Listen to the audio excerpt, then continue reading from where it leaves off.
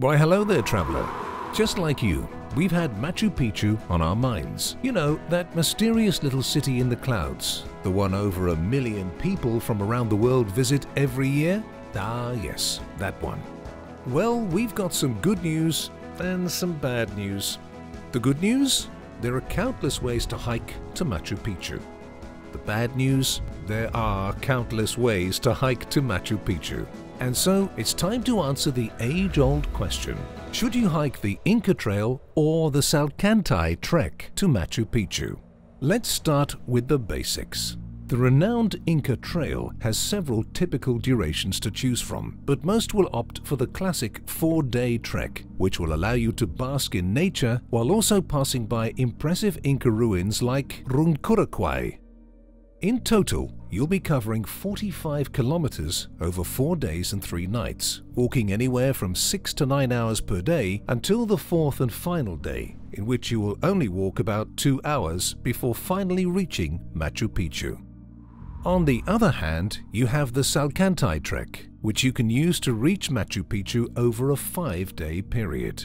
You'll begin in the foothills of Runkurakay and end at the train station in Hidroelectrica. Keep in mind that if you're taking the Salkantay Trek, you should expect a more strenuous climb thanks to the rougher terrain and steeper ascents and descents. In total, you'll be hiking roughly 74 kilometers, nearly 30 kilometers more than the Inca Trail. In other words, this one is not for the faint of heart. Of course, each trail offers its own unique challenges and rewards. For the Inca Trail, it's day 2 when you reach Dead Woman's Pass. At 4,215 meters, it's the highest point of the trail and by far the most grueling to reach. The hardest part of the Salkantay Trek also arrives at day 2, because that's when you'll reach the Salkantay Pass, which boasts a dramatically high elevation of 4,600 meters, even higher than Dead Woman's Pass. The climb pays off, rewarding you with some truly spectacular views.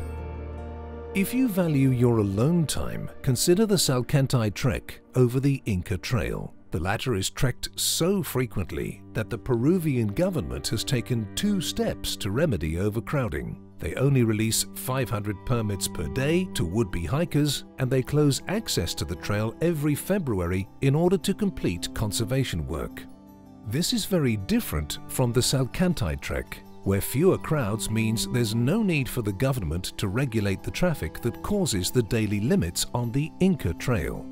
The Salkantay Trek is also famous for its impressive scenery, with better chances of spotting deer, chinchillas, and spectacled bears thanks to the lower foot traffic. You'll also be able to take in stunning views of the Andes while trekking through lush valleys and dense jungles. While on the Inca Trail, you'll experience everything from cloud forests to intriguing ruins like Winewena, and of course jungles, orchids, birds and butterflies. Unfortunately, you'll have a much lower chance of seeing bigger wildlife because of the crowds. Campsites will also be busier than you might prefer, especially during peak season.